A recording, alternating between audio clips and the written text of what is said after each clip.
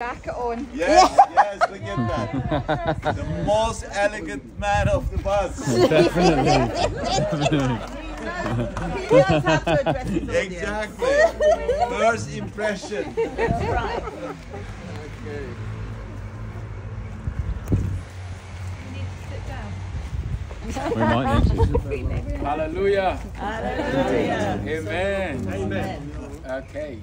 Good biblical words. I'm sorry, we are a lot. Beg your pardon. I'm sorry. How many times is that you've been told? We have been working on the ruins of the 7 churches, and we are on the 5th one, which is Philadelphia. And it is very interesting to note how Christ addressed each church. And we started from the Pergamon, where he addressed them as the compromising church, and the corrupt church, the Thyatira, and then also Smyrna as the persecuted church, the dead church as Sardis, where we're coming from, and this one he addressed it as the Philadelphia church, the faithful church. I've looked and read and preached with this scripture for the last 25 years, and I have always looked at how the same person, Christ, would introduce himself to every one of these churches. Starting from the Pergamon church, he introduced himself as, "These are the words of him who has the sharp double-edged sword." The corrupt church, he introduced himself as the Son of God, whose eyes are blazing fire and whose feet are burnished bronze. And he introduced himself to the Smyrna church as the first and the last, who died and who rose again. And we just came from Sardis. He introduced himself to them as the words of him who holds the 7 spirits of God and the 7 stars. Then he comes to this church, Philadelphia church, which is the faithful church. He introduced himself as, "These are the words of him who is holy and true, and who holds the key of David. What he opens, no one can shut, and what he shuts, no one can open." Now, Philadelphia church was a church that was commended for their faithfulness. And we look at it that the name Philadelphia was named after the king, Pergamon king, who is Attalius Philadelphus. And the name Philadelphia is a Greek, which is also like similar to Philadelphus, which is Philadelphia, meaning brotherly love. And we just been told by Ohan that how the king remained loyal and showed love to his brother, even though they wanted to make them to become enemies, instigate themselves against themselves, but how he remained faithful and loyal. Now, this church is a church that Christ Jesus sent a message to. And I want us to read from Revelation chapter number 3, verse number 7. Pastor David, if you can read from it, please. Revelation chapter 3, verse 7. To the angel of the church in Philadelphia write, "These are the words of him who is holy and true, who holds the key of David. What he opens, no one can shut, and what he shuts, no one can open. I know your deeds. See, I have placed before you an open door that no one can shut. I know that you have little strength, yet you have kept my word and not denied my name. 9. I will make those who are of the synagogues of Satan, who claim to be Jew, though they are not, but are liars. I will make them come and fall down at your feet and acknowledge that I have loved you. 10. Since you have kept my command to endure patiently, I will also keep you from the hour of trial that is going to come on the whole world, to tell those who live on the earth. 11. I am coming soon. hold on to what you have, so that no one will take your crown. 12. Those who are victorious, I will make pillars in the temple of my God. Never again will they leave it. I will write on them the name of my God, and the name of the city of my God, the new Jerusalem, which is coming down out of heaven from my God. And I will also write on them my new name. 13. It's okay. Thank you. We can read later on. So Christ opened his letter to the church in Philadelphia by telling them and showing them how sovereign God is. He said he's a true God, and he also made them to understand he's a holy God. And according to First Peter will tell us that we should be holy, for he, God, is a holy God. So we as ministers and also as children of God, we are mandated to impart grace to people that we minister to live to become like Christ, to be the holy people, and also to live in order to be through, because the Bible tells us about who he is and what he expects us to be.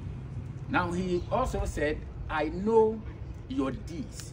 And every one of those churches, the 7 churches, every one of them, he would address them. He said, I know your deeds. I know your deeds. It tells us that we are serving a God who is not blinded by what we do, and who knows everything about us from the ends before the end of anything. He knows it from the beginning. And Hebrew will tell us, according to the 4:13, that all creation and nothing in all creation is hidden from his sight, and everything within creation and whatever we are doing even in secret is laid bare before him. So it gives us an assurance that our God knows us, and he knows what we are doing, and he expects us, and as a church, to be also to be aware of who he is, that we can't hide anything from him. Before we even communicate to him, he knows it. I always tell people, we pray not because we are telling God of what our needs are, because he already knows it before we started. We are praying because it is a commitment and a trust in him that we cannot help ourselves. We are only coming before you to help us.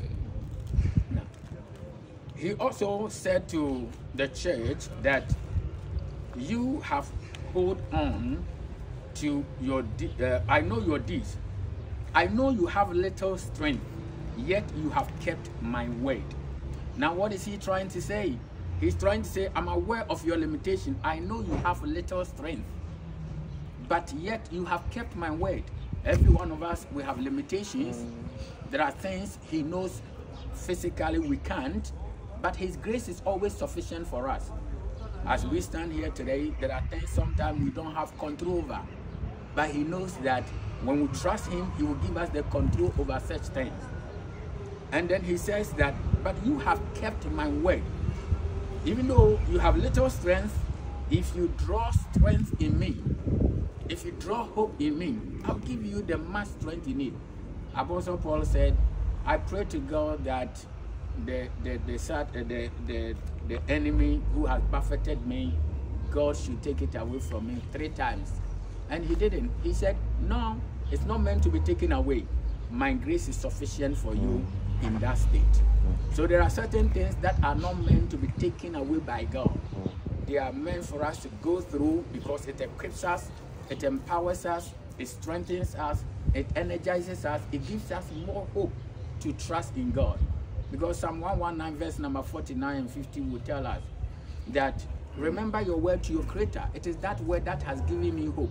Even though I'm suffering, the comfort I draw from you is that your word, your promises preserves my life.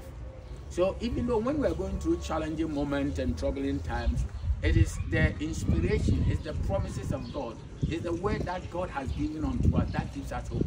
He said to the church in Philadelphia here, he says, I know you have little strength, yet in your little strength, you have kept my word. I know you have challenges. In your challenges, you have kept my word. I know you are going through tribulation. There are paganism all around, people doing a whole lot of things. Church of Pergamum is compromising. You could have also compromised. the church in Tatiria, we see the church, he rebuked them. You could have also done same. But in your little strength, you still kept holding on to your faith. I want to encourage every one of us here. Having Jesus and ministering for him as his workers, life will not be as easy as we want it. But his grace will always be sufficient for us. We should always draw strength. We should always draw energy from him to keep on going. And finally, he says, you have remained faithful, and you have not denied my name. So the believers in Philadelphia will not worship or participate in any other worship that was happening in and around them. We are living in the world, but we should not be like the world. We are living in the world. We should empower the people looking at us, the people we are leading, the people God has entrusted to our care. They will look at us first before they look at the word. We should always make sure that what we say are in conformity to what God's word says. And finally, he says that you have not denied my name, you have not denied me. So whatever we are going through today, there were three things that they happened. He commended the church. You have kept my word. You have not denied my name. There was no complaint about this church like other churches. Like you have a reputation of being alive, but you are dead. That you do this and do that. As for this church, there was no complaint, but there was only a counsel and a warning. He said, hold fast to what you have, so that no one will take your crown. Whatever we are doing, there is a crown for us. One day, when we appear before his judgment seat, he will say, well done, you faithful servant, come and rest. I am praying that our labor will not be in vain, because Paul wrote to the church in Corinth and he told them 1558, and he said, your labor in the Lord will never be in vain. And that's what we are looking forward to. And he's telling the church in Philadelphia, he said, hold firm so that this crown, you will not lose it. Because if you don't continue on your faithfulness and your steadfastness, you can lose your crown. But there is the last thing he told them. It was a challenge. He who overcomes will be a pillar in the temple of my God. He who overcomes. That's the 12th and the 13th verse when he read. He who overcomes, he will be a pillar in the temple of my God. Now, remember, what sustains a pillar is the foundation. So Christ Jesus is saying that if we're able to overcome challenges and tribulations that comes our way, becoming faithful servants of him, sons and daughters of Zion, as we minister in the gospel of our Lord Jesus Christ, he will sustain us. And as a pillar in the church of God, meaning that we will always forever be in his presence, and his presence will continuously be around us and abound on us. And it is the presence and the peace of God that keeps us going. I want to encourage each and every one of us here today. As I was coming, I said, I'm not coming for sightseeing. I'm coming for a prophetic journey. A journey where I will have an encounter with God. Every sight I find myself, I pray in the spirit. If there was a rebuke, I say, God, I pray that this will not be my portion. I will live a life full of your word, full of your conviction, full of power, full of strength. If there was a commendation, I said, this will be my portion. Anything that I find in any place we visit, it is always what I pray for. In 2 minutes, each and every one of us have a relationship with God, and he has assigned us. He has sent us out to go and preach the gospel, heal the sick, heal the blind, convict people, bring them to the saving grace. Let us ask God to grant us strength, to grant us power. There are sometimes we are human beings, we have needs as well. Sometimes our faith goes down a little bit, we are a bit shaking here and there. But let's pray that God will help us to hold firm and fast to the end. In 2 minutes, if you can say this prayer, wherever you are, in the silence of your heart, just communicate to God how you want God to meet you at the point of your need. More wisdom, more knowledge, more understanding, more intimate relationship. May God show you strength when your faith goes down, when things are shaking in your life, when you are being troubled physically that and spiritually and emotional, that you don't want others to know or see, how you want God to respond to you. In 2 minutes, let's talk to God in the silence of our heart.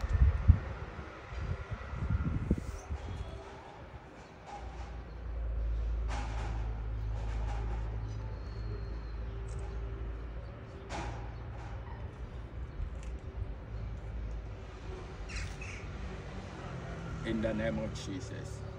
Just 1 minute, this song, it says, I have no power of mine own. I depend on you, Holy Spirit. I have no power of my own. I have no power of my own.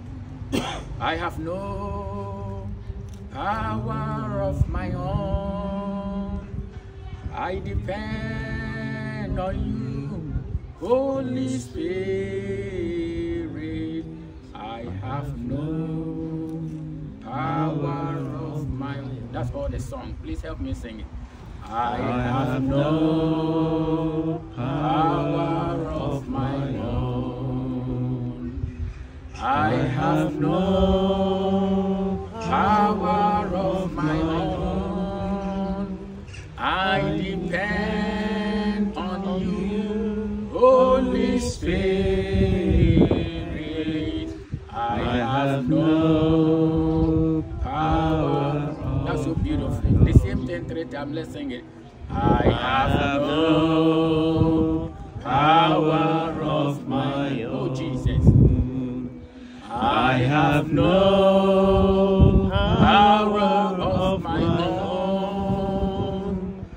I depend on you, Holy Spirit. I have no power of my own. One more time. I have no power of my own.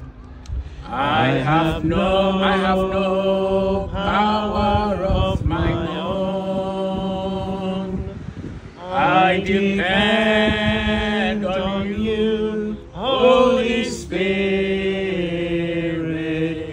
I have no power of my own. Almighty and ever living God, we want to bless you and thank you for such an opportunity to be in this place, the Church of Philadelphia, the church you commended, the church that was labeled as the faithful church. Paul said, we are temple of God. We are the church of Christ. We pray that, oh God, help us to be faithful in all things. Help us to teach our followers to be faithful. You introduce yourself as a holy and true God. Help us to continuously be faithful to you, to be true to you, and to be holy to you. We pray that when all hopes are almost getting lost, show yourself strong in our lives. Keep us going. Keep our ministry going. Sickness is never a portion. Disappointment is never a portion. We pray for favor. We pray for grace. We pray for oil. We pray for new strength, new insight, new revelations. Show yourself strong in our personal life. Keep us strength. Keep us strong. Keep us empowered. Keep us healthy, oh God. And let your will be done. In the name of the God, the Father, God, the Son, God, the Holy Spirit. Amen. Amen. God bless you. Thank you.